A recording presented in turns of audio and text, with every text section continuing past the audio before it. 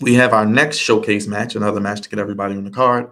Street Profits, Viking Raiders, Alpha Academy, and Ricochet and Braun Strowman. I would like to see this match be a number one contenders match for the next tag team champions, which will be KO and Sami Zayn, which I think this will eventually lead into maybe Backlash. I think it's time for Street Profits to turn heel. I would like to see them in a new Hurt Business potentially, but if not, maybe let's start pushing Montez as a single, but also push Angelo Dawkins as well. Maybe if you want to split them up during the draft, Montez could be a Money in the Bank potential winner, King of the Ring winner, maybe get to a final of the King of the Ring winner, be that strong underdog babyface, come close and really have that big push and maybe be one of the early predictions to possibly be a finalist in the Royal Rumble next year, maybe Final Four. Doesn't have to win it, but maybe be in the Final Four, maybe a U.S. Championship by the end of the year or heading into WrestleMania next year.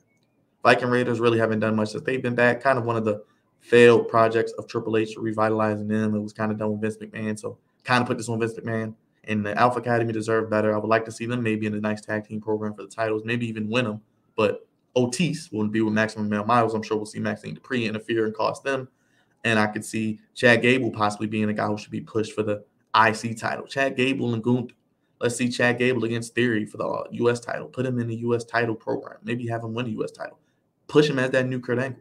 But I'm going with Braun Strowman and Ricochet. This team is kind of growing on me. They don't really have much going on for either one. Ricochet's fantastic. Would love to see him maybe in a program with Logan Paul eventually.